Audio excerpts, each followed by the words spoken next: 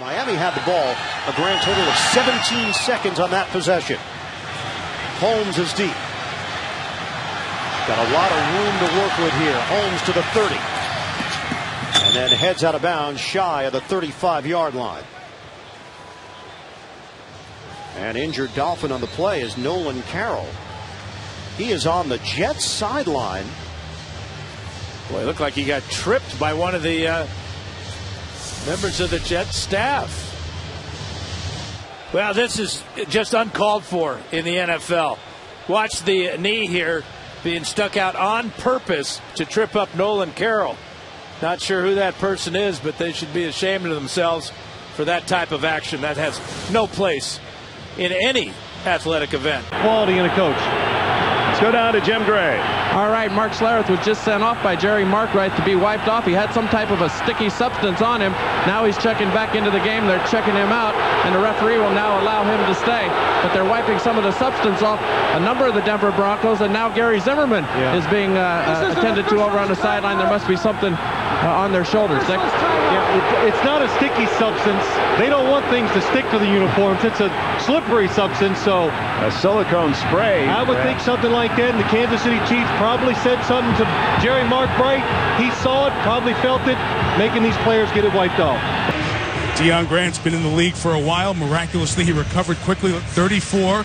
Oh, wait, we had two guys go down and fake injuries. Yeah, I hate to say that he's not really hurt, but that's a tactic that defenses have used in the past against no-huddle offenses to try to slow it down and stop the clock. Perry Fuel, hopefully, has more answers than that because they're on the ropes right now. They're very not gentlemen.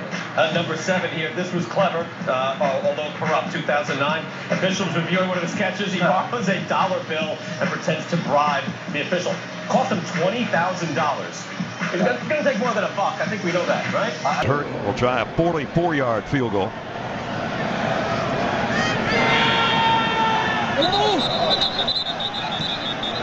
And flags fly. Unsportsmanlike conduct on the defense for disconcerting signals as they called out a signal similar to the defense cadence. 15 yards will be measured half the distance to the goal, automatic. First down. You don't see that one very often. How many times in your life have you heard an official on a microphone use the word disconcerting?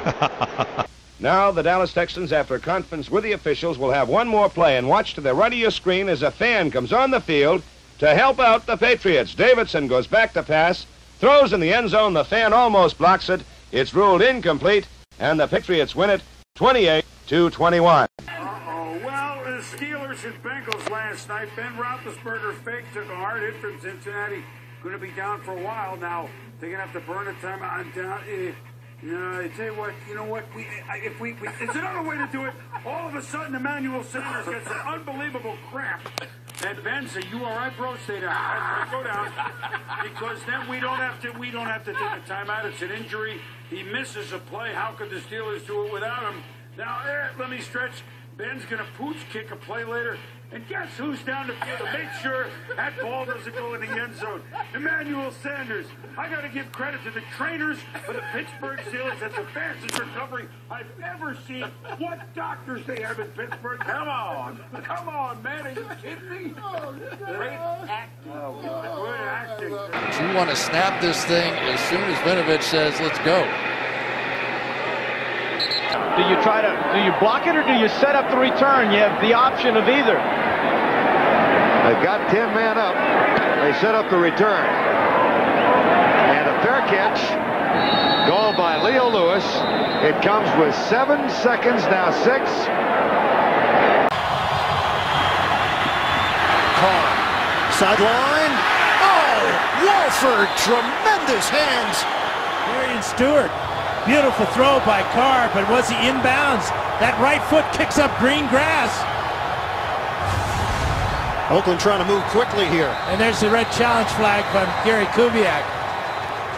Von Miller decides to fake a cramp. Von, you can get up now. The challenge play has been, flag has been thrown out there.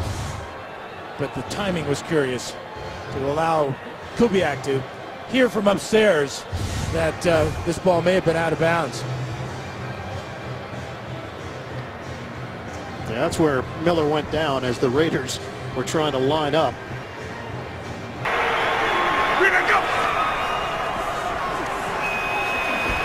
Pass caught by Washington.